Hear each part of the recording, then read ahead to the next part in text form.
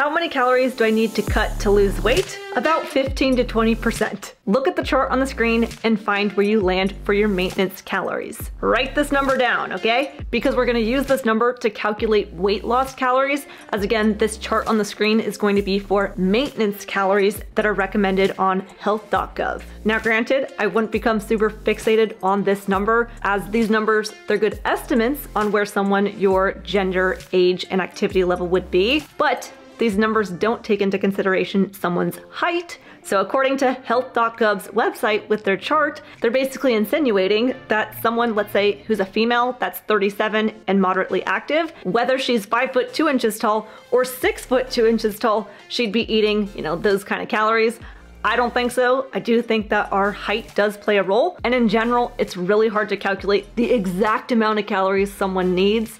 Plus, on top of that, the quality of the calories we consume do matter in terms of how our body composition is going to appear. Because if I were to eat 2,000 calories of donuts every day for a year, or 2,000 calories of eggs every day for a year, not only on the donut diet am I going to have more dandruff, toenail fungus, I'm gonna get sick more often throughout the year, have a stuffy nose, sore throat, irritability, but also I'm going to look differently eating 2,000 calories of donuts every day for a year versus the 2,000 calories of eggs every day. One of the reasons for this is that eggs have protein in them, and protein has a higher thermic effect of food in comparison to fats and carbs. And what that means, it's just a fancy way of saying our body uses more calories to break down and digest the protein than it does with fats and carbs. So between the donuts and the eggs, if I have 2,000 calories of both, my body will actually burn more calories, breaking down and metabolizing the protein in the eggs. But on top of that, eggs have loads of vitamins and minerals in them.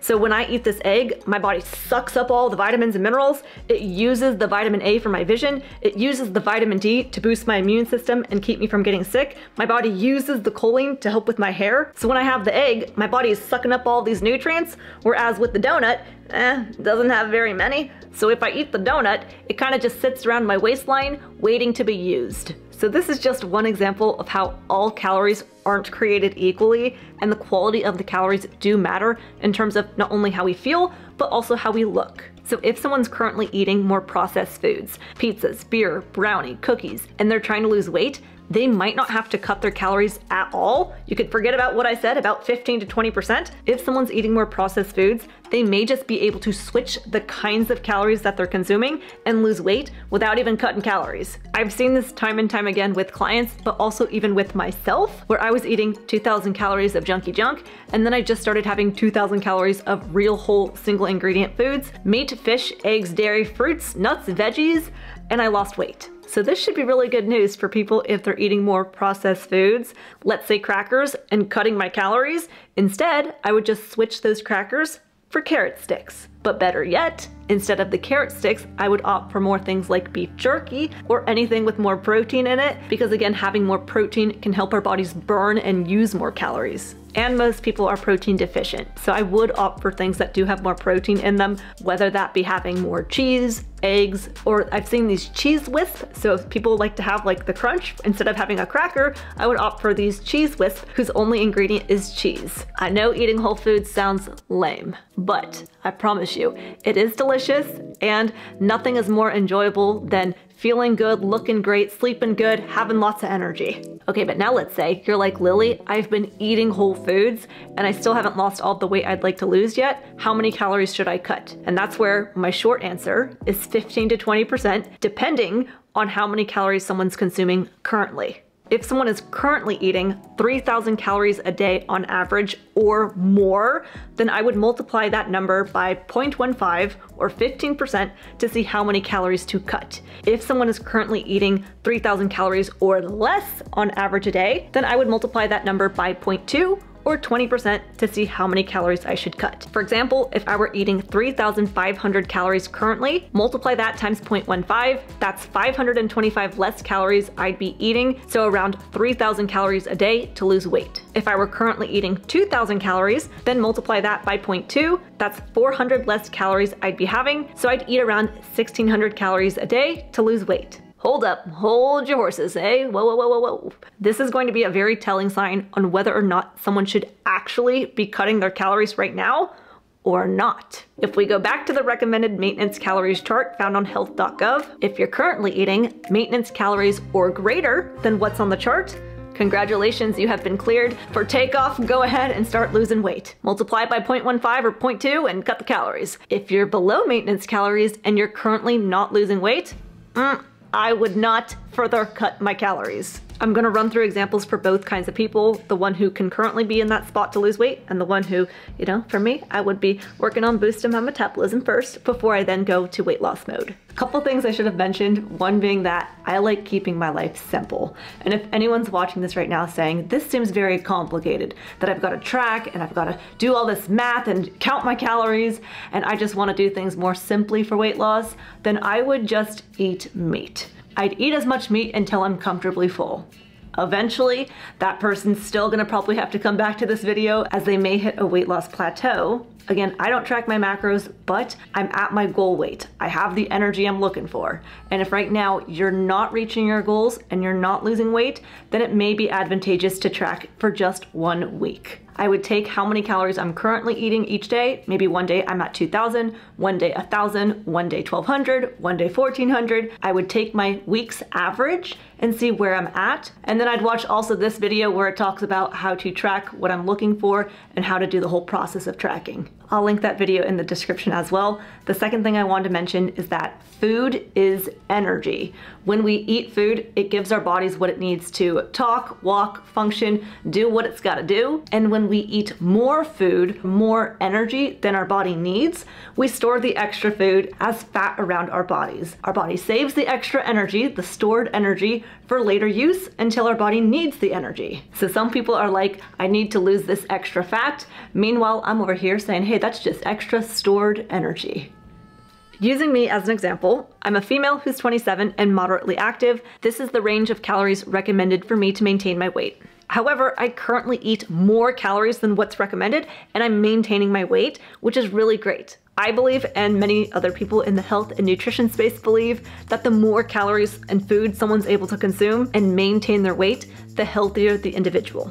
So in general, the maintenance numbers on the chart, if you can do that and maintain your weight, that's great. But if you can eat even more and still maintain your weight, even more fantastic. But now let's talk about how to lose weight. Let's run through 2 examples, one where someone's currently eating more than the maintenance calories on the chart, and one where someone's currently eating less than the maintenance calories on the chart and they're not losing weight. According to this chart, my maintenance calories would be around 2,100. But let's say I'm currently eating around 2,700 calories a day on average of junk food. Step 1, I would replace the 2,700 calories of junk food with 2,700 calories of real whole food. My body composition will change, I'll likely lose some weight, but then let's say I hit a weight loss plateau. What I consider a weight loss plateau is hovering around the same weight and the scale number's not budging for 3 weeks. So let's say I'm now having my 2,700 calories of real whole food and I've lost some weight, but I haven't lost all of the weight I'd like to lose yet. I hit a weight loss plateau. So then I would multiply my 2,700 times 0.2 or 0.15 if someone's greater than 3,000 calories. My 2,700 times 0.2 is 540. So now I'd aim to eat around 2,160. I mean, the number doesn't have to be exact, but like a ballpark area, I'd eat less. I'd eat around 2,100 calories a day to see weight loss. Because if you think about it, if we're having 540 less calories a day times 7 days in a week, that's 3,780 less calories over the course of a week. I basically just fasted for a day and a half that week.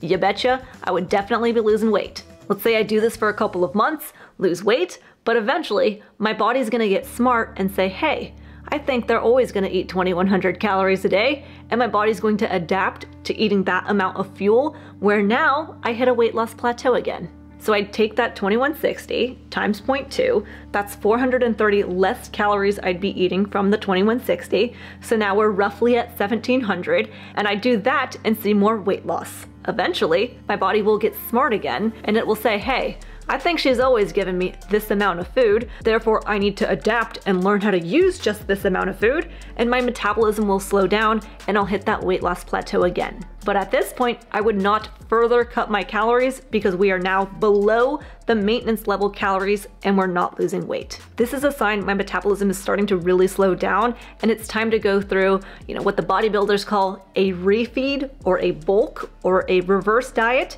They all mean the same thing, or what I call it, boosting my metabolism phase. So this is where if you were in this category of people, the ones who could use some boosty, because we're below the maintenance calories already and we're not losing weight, this is what I would do. Firstly, here's the deal. Our bodies, their goal is to keep us alive. Our bodies have no idea that right down the street, we've got a grocery store. For all our bodies know, you are out in the middle of a deserted island and you have to hunt and find food and your body doesn't know the next time it's going to eat. Again, our body's goal is to keep us alive. And so when we give it calories, if we give it very little calories, it's going to use those calories so strategically to do the most essential things for us to not die. It's gonna put it towards pumping our heart, circulating blood throughout, have our organs function. But if we've been so calorie deprived, our body doesn't have the additional calories to do things like grow our hair. Our body uses calories to blink. So you might find that if you eat less calories, you actually blink less because your body just doesn't have the extra calories to be able to devote it towards blinking our eyes. Our bodies like to maintain 98.6 degrees Fahrenheit, and if we don't give it enough calories, we might feel more cold throughout the day because our body doesn't have the calories it needs to generate heat. Fellas, if we are so calorie deprived, our body doesn't have the additional calories to spare towards testosterone. So we might be waking up in the morning not as sharp as we could be, okay? Ladies, if we're so calorie deprived, we might start skipping a menstrual cycle because our bodies can't have a baby right now. We don't even have enough calories to feed ourselves, let alone our body have enough calories to develop someone else. So if we're currently under maintenance calories and we're not losing weight, then we've got two options. Option one, we can cut our calories even further to see weight loss, but we'd also have less vitamins, less minerals, less energy, less thyroid function, less ability to balance hormones, less hair growth, etc. Or option two, we can take what we're currently eating and slowly increase up to a healthier amount of calories, our maintenance calories, do that for a period of time, give our bodies a break, and then bring it back down to see weight loss. Pick option two. I'm gonna further explain how to do this. It's called a reverse diet, and I'm going to explain how to do it without gaining weight. But first, if you're enjoying this video, please make sure to give it a thumbs up and be sure to subscribe to the channel for more content. And today's video is sponsored by Bon Charge, which is a company whose products I use every day in some shape or form, whether that be through their blue light blocking glasses, sauna blanket, massage gun, or more uniquely, their red light face mask, which yes, I look like Darth Vader when I'm wearing it. I am your father. But we'll see who's laughing when I've got less wrinkles, okay? Some of you guys have been commenting that I look younger and that my skin's been more clear and glowy. It's the mask. If your goal is to have younger looking skin, less fine lines and wrinkles, less blemishes, scars, redness in the face, more radiant skin, then just 10 minutes a day is really all you need. I mean, y'all should know by now I'm a penny pincher, and so I could buy lotions and creams to put on my face, but with those things, I have to buy them every single month, whereas with this, it's a one-time purchase, I can recharge it, and then I can use it forever, and it works great. Bryce, what do you think about this? There will be a link in the description to the mask, and you can use discount code Lillie for 15% off your order. All right, so this is how I'd approach a reverse diet. Again, let's say my maintenance calories are around 2,100, but I've been doing 1,700 and I'm not losing weight. What I'm gonna do for the next 2 weeks, I'm going to have around 1,800 calories a day. Personally, I don't like tracking calories. I don't like tracking my food.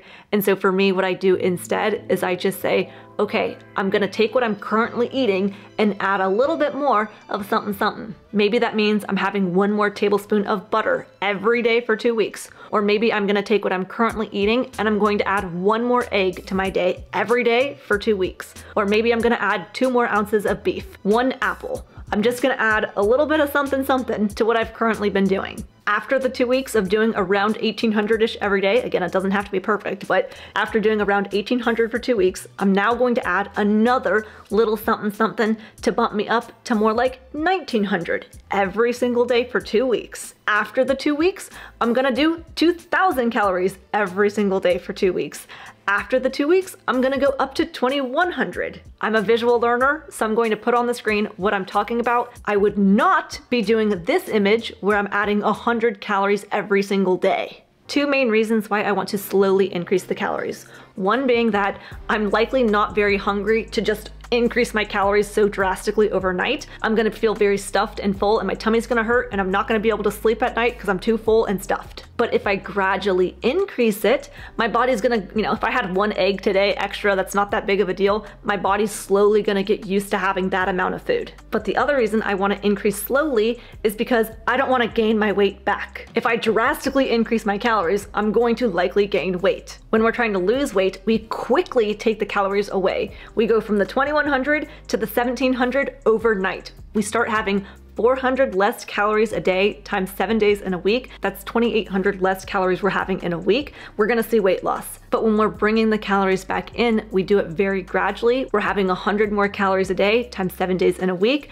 That's 700 more calories we're gonna be having. We slowly bring the calories back in to not gain weight.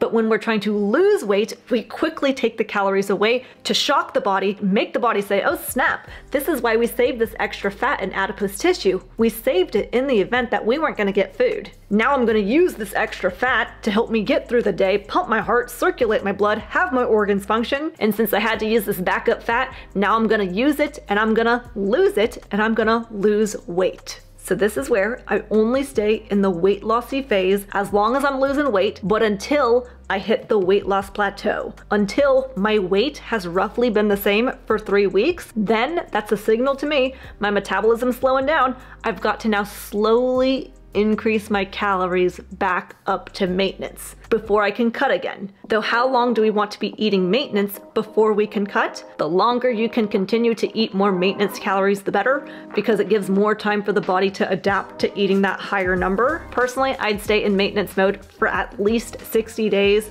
if not longer, if you can push it off more. I know we want to lose weight, and so it's like, how long do I have to stay in maintenance before I can cut and lose weight again? And one of the things I talk about with my coaching clients is they're in maintenance mode and they're like, okay, Lillie, it's been a week. When can I cut my calories? And I say, let's focus on how you feel right now at maintenance. You probably are gonna feel better than when you're in cutting phase, eating less calories, less vitamins and minerals. And so they'll tell me, Lillie, I feel better in maintenance mode. I have more energy. I have less headaches. I'm sleeping better. So when in maintenance mode, I would focus really on how you feel, since obviously, you're not gonna look very different if you are in maintenance. Also, I suggest doing like 50 to 100-ish calories when increasing slowly to not gain weight. However, some people are currently eating like 800 calories a day. And so for them to slowly increase at that pace is gonna take them several months to get up to maintenance calories. Firstly, some people, as they slowly increase their food intake, do continue to lose weight. Because if you think about it, when the body is in a stressed state, when it's in survival mode, it's not getting in enough calories, it holds on to the extra adipose tissue and fat because it's like, okay, I'm gonna store this as backup just in case I get 0 calories or I don't eat in a day. I'm gonna hold on to this extra fat as backup just in case I don't eat and I'm gonna die. But then as people slowly increase their food intake, their body starts to relax more and say, hey, okay, I don't have to save this extra backup anymore. I know I'm gonna be fed. I don't have to worry about holding onto it just in case I don't eat food. So for most people, when they slowly increase their food intake, they'll maintain their weight. But for some people, they actually lose weight as they slowly increase because their body's feeling more safe and more comfortable, and it's like, ooh, yeah, let's shed the pounds because I'm not in survival mode. The other thing is that I'm recommending like 50 to 100-ish calories added on for 2 weeks, which is a very slow way of boosting calories, because I don't want people coming back to me and saying, hey, Lillie, I gained weight. So I do a very modest approach to adding in calories. However, for some people, like I said, if they're eating 800 calories and they're like, what, I gotta go all the way up to 2100, that's going to take me several months to get up there to 2100 before I can cut and lose weight. So I have some clients who they're like, Lillie, I'm just gonna take what I'm currently eating and jump all the way up to my maintenance, and I'm just gonna start eating maintenance overnight. And if I gain some weight, I gain some weight, but I'd rather just rip it off like a Band-Aid so then I can eat my maintenance calories for about, 60 days or more before I can cut and lose weight. And I am always surprised when people do that and they increase so quickly. They come back to me and they're like, Lillie, I only gained like 1 or 2 pounds, so it was totally worth it because now I can go into weight loss mode and it didn't take me several months to get up to maintenance. So however you want to approach it, you can do it quickly, you can do it slowly, whatever you want to do your thing. If you've got to this point and you're like, okay, Lillie, it looks like I'm the person who needs to slowly start increasing my food, but what foods do I add in? I'd watch this video here and see if you can figure out what kind of food would be the food you should add in, but I can't kind of blanket statement say what food everybody should be adding in because it's going to depend on what someone's currently eating. But otherwise, I do offer one-on-one calls and I take and look at what you're eating and then I say, okay, for the next 2 weeks, add this in, for the next 2 weeks after that, add this in, and I'll give you a plan on how to approach this reverse diet. There's a link in the description to my coaching services if that interests you. Don't be silly, subscribe to Lillie, and I'll see you in the next one.